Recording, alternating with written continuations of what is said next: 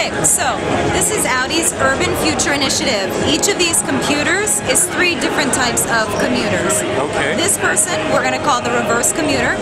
As you see, he's a photographer that lives in the city. Okay. Okay, he travels in the city a lot, but sometimes he has to get out. So the way this is going to go is... Wait, hold on, which one? This one is, can the car sense my mood? So let's say you're having a bad day. Okay. Let's say you're really tired, or let's say, sorry, that was goodbye. Let's say you're really hot. So you Okay. get in the car, they're going to turn the air on for you. You're in a bad mood, they're going to play some nice music. He's going to try to make sure you're happy when you're driving.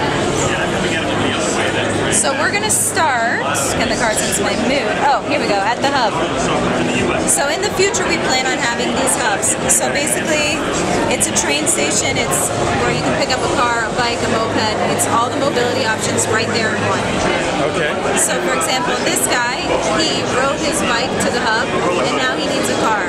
So the car is going to come up, and as I said, he's sweating from biking, so the car is going to get him in there with the air on. If you're late for meetings or whatever, it also can serve as a meeting place.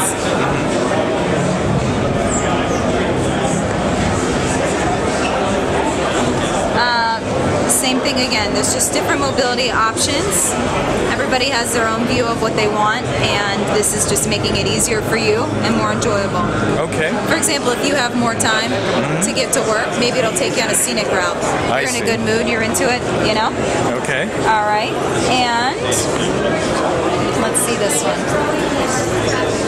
This is cool. So this is the Smart City Traffic Light Assistant. So your car is going to be connected to the server. It's going to know when all of the green lights are going to occur. So this guy's going to stop and go at every light because he's not connected, but we know when it's going to turn green, so our speed will adjust accordingly. Oh, I see. Okay. This part I think is really cool, this green. So it's going to be a tri-panel.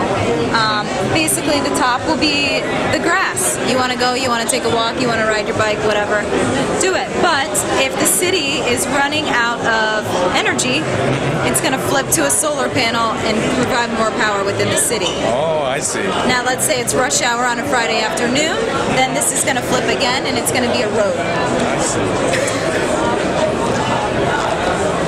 So as I said, all the red cars are the ones that are connected to the server. The green ones are not yet. But you'll notice how the red ones move so much more freely through the city because they know there's people walking, there's a green light, there's a red light. I see. And as I said, all 3 of these represent different commuters. So the person over there would be the one who comes into the city and uses other forms of mobility. And the one over here is going to be the commuter who in turn lives in the suburbs and comes into the city. I see. Okay, so each one offers different features, even like pilot parking. Oh, okay.